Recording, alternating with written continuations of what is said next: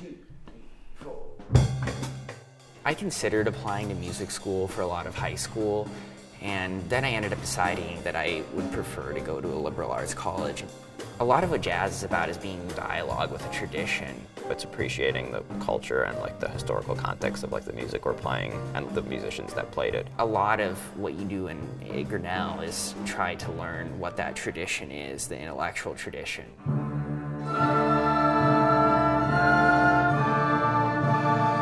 I think in many ways music is the most interdisciplinary of subjects. It has the potential to combine in meaningful ways with almost every other discipline that we have here on campus.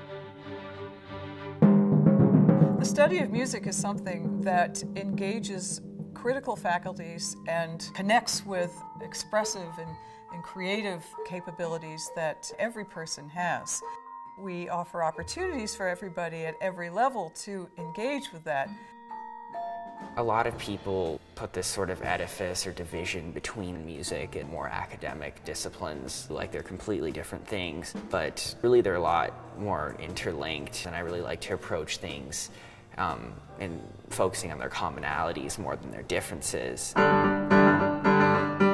We offer something for students who want to be challenged academically, and so that means that when you come to Grinnell you can study performance, but you can also take courses in physics and anthropology and religious studies and really get a richer context for your study of music.